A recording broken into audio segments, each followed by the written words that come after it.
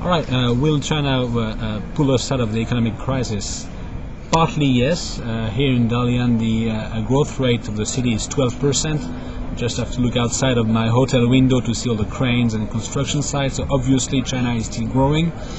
What I think is needed for China is to be even more part of the global community when it comes to global finance redesign, for instance, and global governance.